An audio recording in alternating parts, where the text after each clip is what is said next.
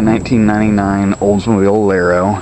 It's got the 3400 GM engine in it, the 3.4.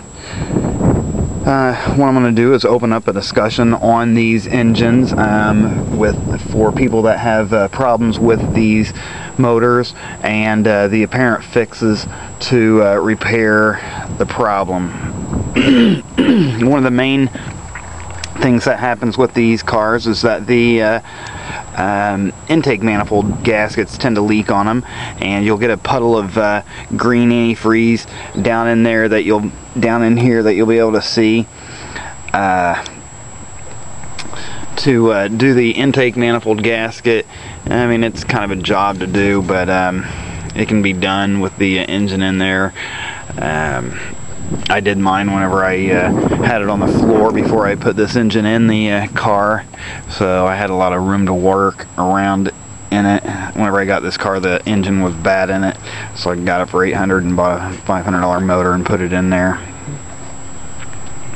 I guess I'll show you some of the parts for it. This is the mass airflow sensor, the ideal air control valve, the EGR, the map sensor, the DIS system for the spark, obviously the power steering pump, the alternator, the radiator reservoir, the water pump.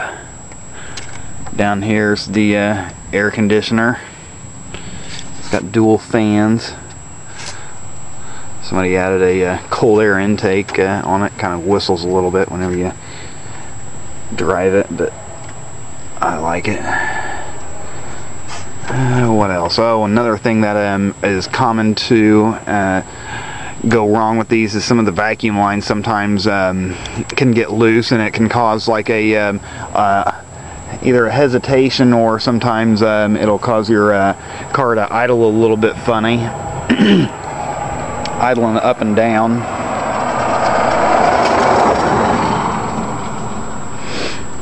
The problem I had with mine was the vacuum line underneath this bracket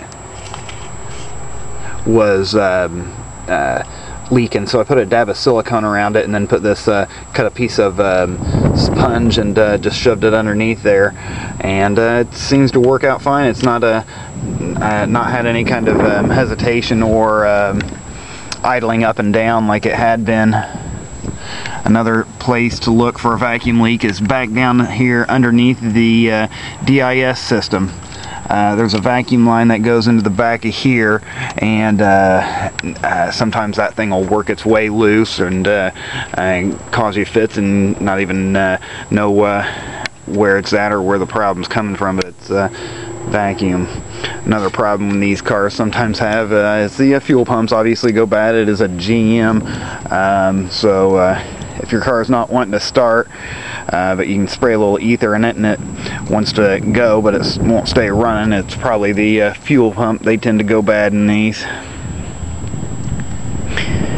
Whenever you start these cars up cold, like I said, they do have a little bit of piston slap, so they'll make some noise until it warms up, and it'll smooth out after that, after it gets warmed up.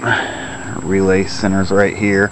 So alright, let's hear it from people. Let's see what your problems are. See if we can get some people joined in on this discussion and get your car fixed and find out the best and easiest way to get everything running. And there's my car.